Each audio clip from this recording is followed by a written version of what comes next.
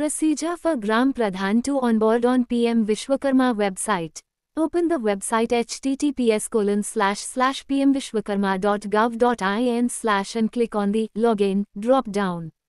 From the Login drop-down menu, select the Register Gram Panchayat Pradhan option. Log in using your CSC username and password. Select State, District, Block and Gram Panchayat you belong to and click on Submit button. Enter Gram Pradhan Aadhaar linked mobile number and Aadhaar number, tick mark term and conditions and click on Continue button.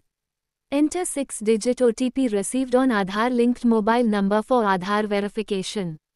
Here we will match Gram Pradhan Aadhaar name with Gram Pradhan name stored in a Gram Swaraj portal. Only if the name matches, the user will be eligible for registration as Gram Pradhan on PM Vishwakarma portal. Then perform Aadhaar authentication using biometric.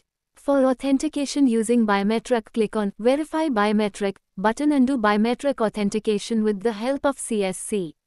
User ID will be automatically generated. Set password and confirm it by entering again. Note down your user ID and password and click on Submit button. Log in using your user ID and password and click on Sign in button.